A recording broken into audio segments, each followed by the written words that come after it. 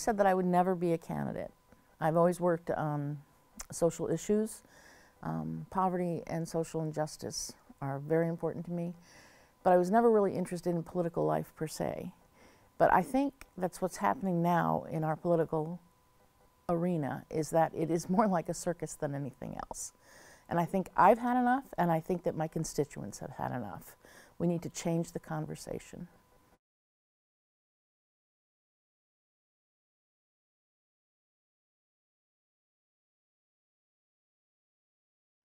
Well, here's the problem with the whole budget for the state. We didn't have a deficit before SB 21.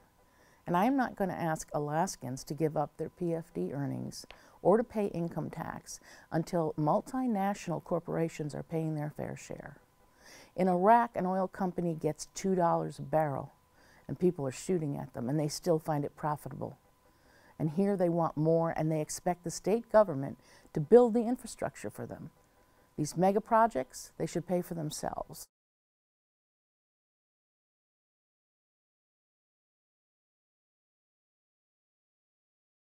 Well, this is kind of a redundant answer. I mean, I'm not going to ask hard-working Alaskans to pay a tax when multinationals are walking away with our resource and our money.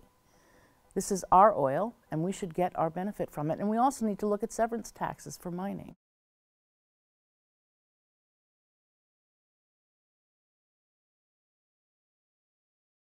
Well, I think we have an immediate crisis in terms of policing and manning our police. We have many empty positions, and that needs to be rectified. We have to have better benefits for our troopers and better situations for them to work in. They have to have more, chance to live where their families can grow and not have to move around to different communities. So we need locally based troopers.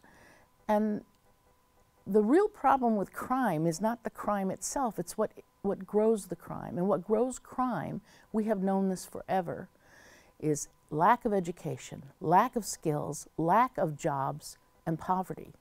And poverty is not a natural thing. It's man-made, and it's something that we can unmake if we choose to do that.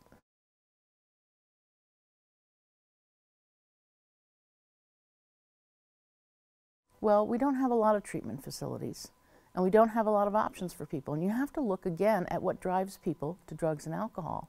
It is, again, hopelessness, despair, lack of education, lack of job skills, lack of jobs themselves, and poverty.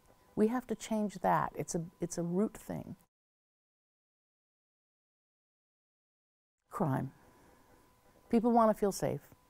People are worried about security, and crime is one aspect of security. People have a right to feel safe in their homes and in their persons. They also have a right to know that they're going to be able to put food on the table for their children. And we have food banks out in the Mat-Su. Over half of the population of the Mat-Su at one point visited the food bank last year. This is not just poor people. This is not just homeless people. This is not just unemployed people. These are people who can't make ends meet because we don't have living wages and good jobs. That has to change.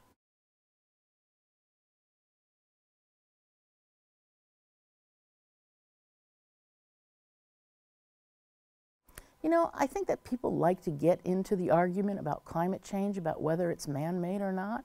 Well, I'm going to say this, it doesn't matter. We have a problem. It's changing faster than it's ever changed before in natural history. Our obligation is to make it stop changing so fast in any way we can, stop contributing to it in any way we can, and try to secure a planet that is livable for our children and our grandchildren.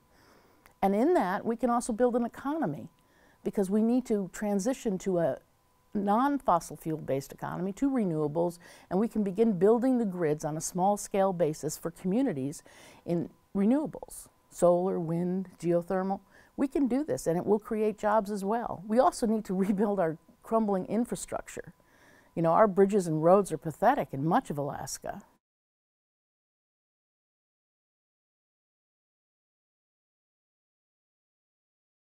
I would try to diversify the economy. I would try to transition into the new renewable energy economy, train for those jobs, train our workforce for the economy that's coming, because we're not doing that, and we need to transition now.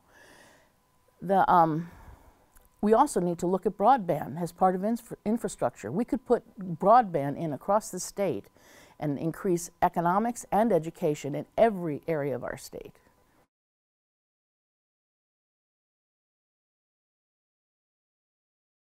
I do support it. I have some reservations, but I think that they can be amended as we go.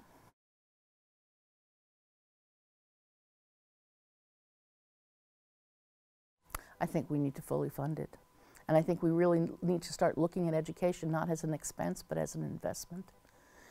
We need to fund pre-K all the way through college and trade schools, because our trades are needing more people to work, and we haven't got them trained.